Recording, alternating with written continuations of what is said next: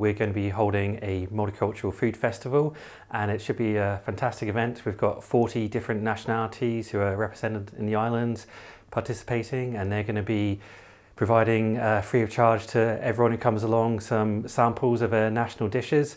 So it should be a really fantastic opportunity for everyone to come along and celebrate the incredible diversity of the islands.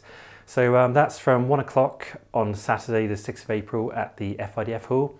And then at 4 o'clock we're going to have some dance performances from a couple of the different countries found here. The purpose of the day is really just to provide an opportunity for everyone across the different parts of the community to come together and just have a fun event to come along to that recognises that the Falklands is a fantastic place with so many different nationalities. I think the last census had 68 different nationalities from a population of just over 3,500 people, which I think is incredible really.